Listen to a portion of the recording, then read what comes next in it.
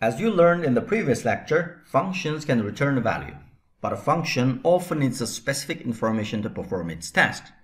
In addition to getting information from a function, you can also send information to a function to affect how that function works. Let's go back to the example of you and your pizza delivery. Your order pizza function is working well. You get your pizza each time you say order pizza to your pizza delivery. But where's the flexibility? What if sometime you want burger or sandwich instead of pizza? Because your current function only returns pizza. The function is limited. But what if you can give your pizza delivery a specific information whenever you said order pizza? You can then ask them to get you something else. In that case, your order pizza function is really flexible. You can get a sandwich, a burger, or French fries, for example.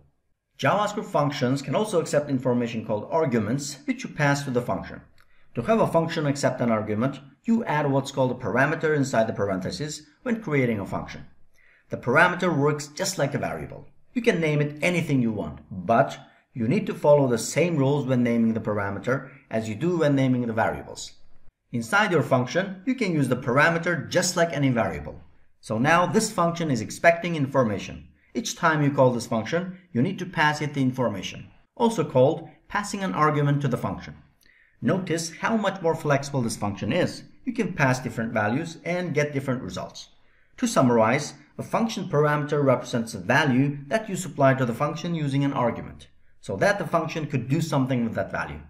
Now let's look at how to use a function parameter as well as an argument in the generate random number function we wrote from the previous lecture.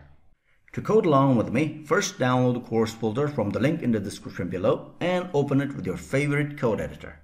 Here I'm using Visual Studio Code. From the course folder, open the exercise folder called JavaScript Functions. And then open the index.html file using Google Chrome.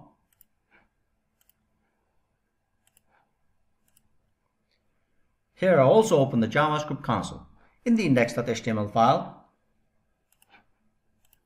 remember to link lograndom.js file. As you can see in this lograndom.js file, the generate random number function only returns a value from 1 to 10. So the function is limited.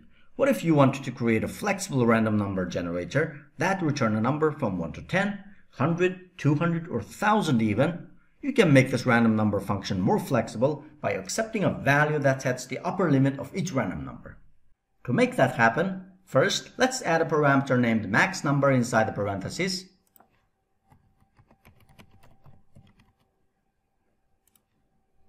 Keep in mind that function parameters like the word max number have no particular meaning to JavaScript.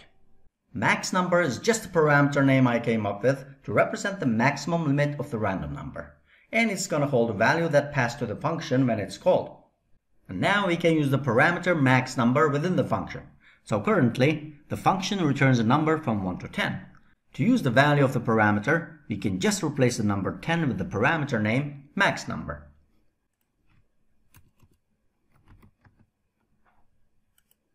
Now the generate random number function expects you to pass information each time you call it. Again, when you pass information to a function, it's called passing an argument to the function. You can generate all kinds of random numbers now by calling this function and passing an argument, or passing the maximum limit of the random number. Let's pass it 10. I'll wrap this function call with a console.log so that I can see the random number in the JavaScript console. Let's call it a few more times so that we can see several different random numbers. I'll pass this one, the number 200, 10,000, and 50. I'll save the change, refresh the page. In the console, we get 4 random numbers. If I refresh the page, you'll get new random numbers. Good. To summarize, parameters are like variables that you defined in the function definition, like max number. And arguments are the values you pass to the function when you call it.